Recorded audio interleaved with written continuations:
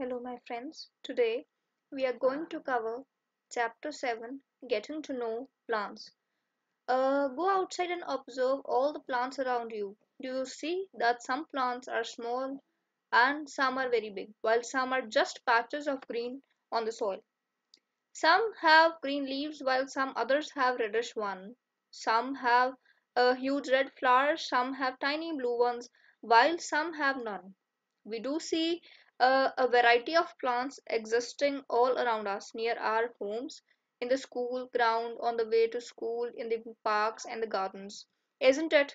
Let us get to know the different parts of any plant. This will help us understand the difference between plants and different kinds. Can you label the stem, branch, roots, leaves, and flowers in this figure? Now we need to mark or label that which one is stem, branch, root, leaves, flowers, and plants of the plants. So in this image, we know that okay, not this image, in this image. So this is root, this is stem, these are leaves, these are flowers. Okay, so this was given to be labeled. Let us now go to nature walk, make friends with many different kinds of plants and examine them closely. Now we need to see this image closely. Now here we can see that a huge variety of plants exist, like huge trees, small plants. So we need to study that what are these different types of plants. These are herbs, shrubs, and trees. Look closely at the stem and branches of plant much smaller than you, plant that are about your size, and plants which are much taller than you.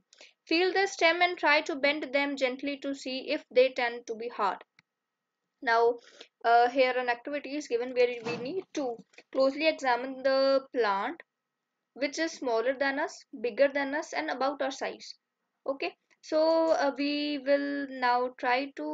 have now try to understand the hardness of the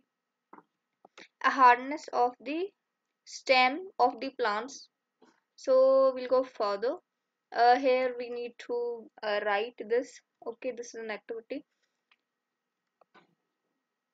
Now look carefully on this image. So here A part are the herbs, B is the shrubs, and C are the trees. Now herbs, shrubs, and trees, they all differ in the sizes and the thickness of the stem.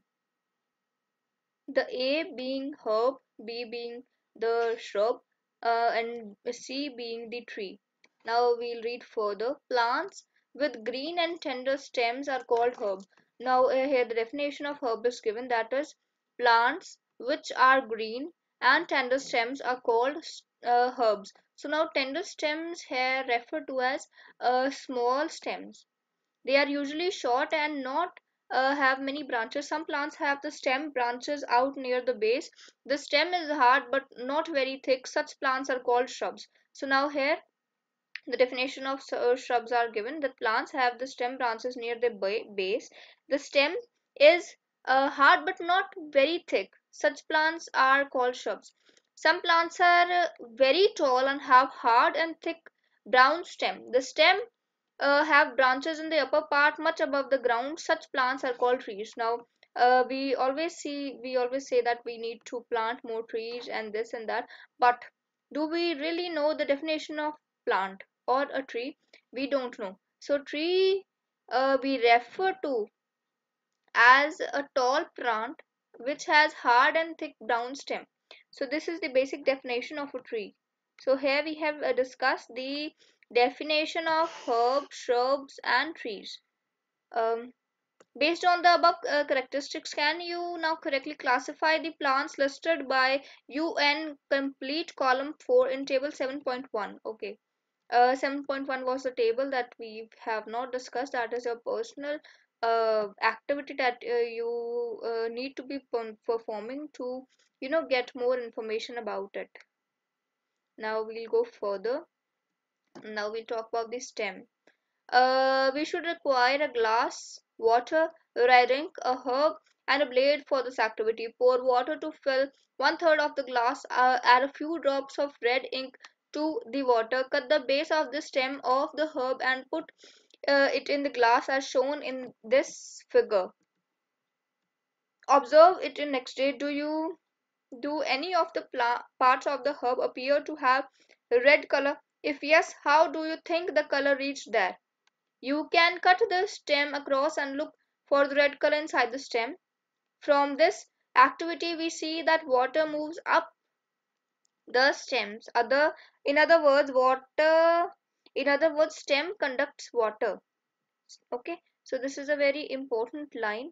Just like the red ink, minerals dissolved in water also move up in the stem along with the water. So the minerals which are present in the soil move in the upward direction along with the water. So that is why the stem plays an important role to building a plant. Water and minerals go to leaves and other parts of plant attached to the stem through narrow tubes inside the stem. Paheli did this activity with herb. Having a white flower, she put one branch with a white flower in the water in glass A and added a few drops of red ink to the water. She did a funny thing with another branch. She split it half way along its length and put two ends in the water of the glass B and C. She put a few drops of red ink in glass B and blue ink in glass C. She wants you to guess what would happen to the flower in the glass A and the flower put jointly in B and C. When you had cut across the stem in activity 2, did you notice a number of spots of red color arranged in a ring inside the stem? Does this explain that result that Paheli obtained? Try this activity yourself. The next part of the plant that we are discussing is the leaf. Look at leaves of plants around you and draw them in your notebook. You are all the leaves of the same size, shape and color? No, all the leaves are not of the same size, shape or color. How are they attached to the stem? The part of leaf by which it is attached to the stem is called petiole. This is petiole.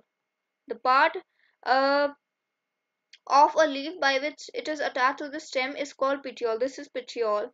The broad green part of the leaf is called lamina. So broad, the most broadest part of leaf is called lamina. This is the most broadest part of a lamina, or you could say the central part of a leaf is known as lamina. Can you identify these parts of leaf in plants around you? Do all the leaves have petioles? Yes, mostly the plants have petioles. Let us get to know the leaves better by taking its impression. If you thought that leaves cannot sign, here is an activity which will make you think again. Put a leaf under a white sheet of paper or a sheet in your notebook. Hold it in a place as shown as in this figure. Hold your pencil tip sidewise and rub it on the portion of the paper having the leaf below it. Did you get an impression with some lines in it? Are they similar to those on the leaves? These lines on the leaves are called veins. So the lines which are on the leaves are basically known as veins. So these are the veins. These are the lines on the leaves. So these are the veins we have discussed. So we'll go further.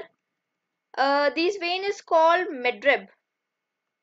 The central line or the central vein is known as midrib. The design made by vein in a leaf is called leaf venation. The design. So in every leaf there are different designs made, and these variation of designs could be known as leaf venation. If this design is net-like on the both sides of the midrib, the venation is reticulate. Uh, um, in the leaves of grass, you might have seen that veins are parallel to one another. This is called as parallel venation in the grass that we usually see and is of small size. So these have parallel venation. That means parallel lines. Now we'll discuss activity 4. Uh, We will require a herb to transport transparent polythene bags and some strips. This activity during daytime on a sunny day use a healthy, well-watered plant that has been growing in the sun for activity in close leaf branch of the plant in polythene bag and tie up its mouth as shown in the figure. The plant uh, should be healthy and is to be covered with a polythene bag as shown in this figure. You'll see some droplets of water the next day or after 2 3 days. But it's why we need to know that why there is uh, water droplets on the polythene bag. We'll further read. Water comes out of leaves in the form of vapors by a process called transpiration. So, plants perform certain process that is known as transpiration. Plants release a lot of water into air through this process. The transpiration involves releasing of lot of water in the air by this process.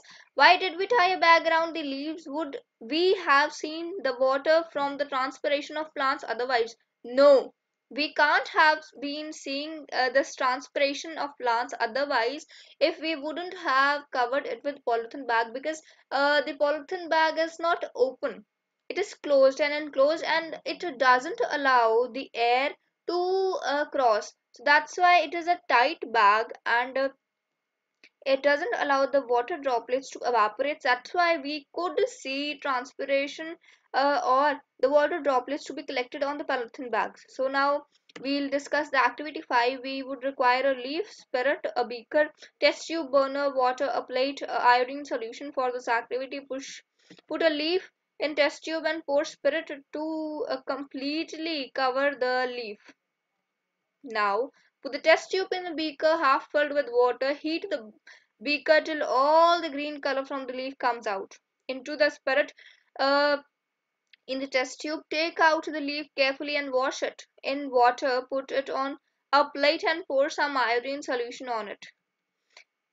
What do you observe? Compare your observation with those done in chapter 2 when we tested food for the presence of different nutrients. Does this mean that the leaf has starch in it?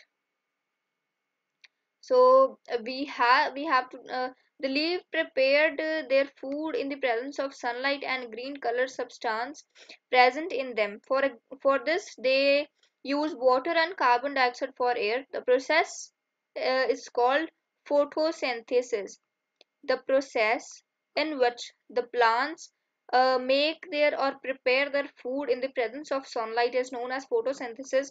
Oxygen is given out in the process and food prepared by the leaves ultimately gets stored in different parts of the plant. So this stored food is known as starch, which is energy providing food for us.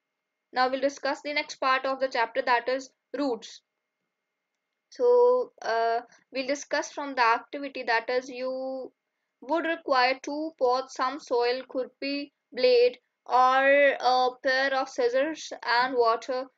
This activity is to be done in group of 4 to 5 students. Select two weeds for same kind from an open ground and dig them out. Take care that their roots do not break. Plants one of the weed in the soil in pot. Cut off the roots from the other weed and plant it in the soil in pot B. Water them regularly. Observe the plants after a week. Now in the A pot we have taken the roots, and the B part we have cut the roots of the plant and we are regularly watering it. Okay, what would happen from your perspective? The plant which has roots with it, only that part could be grown, or only that plant would require or could get minerals from the soil, because roots perform various function for the growth of the plants. Now we'll discuss the activity 7, that is we required seeds of gram and maize, cotton wool, katori, and some water. Take 2 katoris, place some wet cotton wool in them, put 3 to 4 seeds of gram in one and maize in other. Keep the cotton wet by sprinkling water over every day until the sprouts have grown into young plants. After a week, try to separate the young plants from the cotton wool. Was it easy to separate cotton wool from the roots? Why? It was not easy. Because now we'll further read that in activity 6 we could not easily pull out the plant from the soil. Right, we dug them out. The root helps in holding the plants firmly in the soil. They are said to be anchors of the plants to the soil. So you have seen that there are different kinds of stems and leaves. Do the roots also show a variety? Let us find out. Now we'll read activity 8, that is in figure 17.7.16 and A and B carefully. Look at the roots of the gram plants you have pulled out from the cotton wool. Do they look like the roots shown in figure 7.16a or those in 7.16b? No, the roots are very different, as you know, as you can see here. So, because of the presence of the cotton and sprinkled water, there is differentiation in the growth of the roots. Okay, so and now we read the activity 9, that is go to an open ground where many weeds are growing. Dig out a few weeds, wash the soil off the roots and observe them. Do you find that all the weeds that you have dug out have either the kind of root shown in figure 7.17 or as in figure 17.7b? These are very different, as you can see. But why? We need to read that why they are different. For the roots of kind shown in 17.7a, the main root is called taproot, from where the whole root starts from a base. As you can see here, the whole root is joined to one another.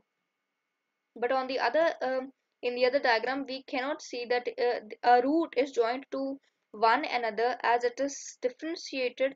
So and the smaller roots are called lateral roots. The smaller roots which are a part of taproot are known as lateral roots. Plants with roots as shown in figure 7.17 do not have any main root. All roots seem to similar. These are called fibrous roots. So in second image, that are fibrous roots. These are fibrous roots and these are tap roots. Okay, now we'll go further, that is a flower. Have you shown three branches of a rose in figure 7.19 ABC? Which one will help you best to recognize a plant? Obviously, the C part. It will be the best part to explain or recognize a plant. But why? Which color did you see for flower in figure 7.1? We'll go to 7.1 image, that is this. This is not an image or a color given, but usually the flowers are colorful. So we'll read the activity 10, that is we would require one bud and two fresh flowers each of any of the following: the tura, china rose, mustard, brinjal, ladyfinger, gulmohar, also a blade, a glass, a slide, and or a sheet of paper, a magnifying glass, and water. Observe figure 17.7.20 carefully. Look at the prominent part of the open flower. These are petals of the flower. Different flowers have petals of different colors. Where do you think the petals are in a closed bud? Which is the most prominent part of the bud? Did you see that this part is made of small leaf-like structure? These leaf-like this structure is known as sepals. Take a flower and observe its petals and sepals. Now answer the following question, that are how many sepals does it have? It is very difficult, but we need to count it. Um are they joined together? What are the color of petals and sepals? How many petals does your flower have? Are they joined to one another or are they separated? Do the flowers with the joined sepals have petals that are separated, or are they joined together? We need to make a table of it. Okay, now we'll study the different parts of the flower, that are stamen, pistil. Now we'll read, or we'll see the figure. That is, this is a bell shaped flower. This is in the bell shaped flower we have elongated it, that the this central part is known as stamen, and from where the sepal is joined, and uh, the stamens are coming out, that is pistil. These are the parts of flower, and the parts of the stamen, or the upper part of stamen, these are anthers. This elongated tube is filament.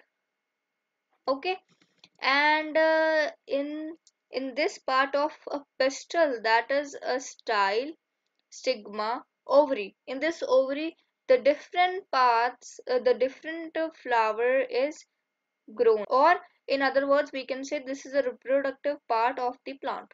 As we can say in this picture, that is elongated picture of an ovary, that is a longitudinal cut, and this is a transverse cut. So longitudinal cut, these both are ovules of the parts of the ovary. An ovary is part of pistil. A pistil is part of the flower. So this was the brief introduction, brief study of the chapter. Thank you so much.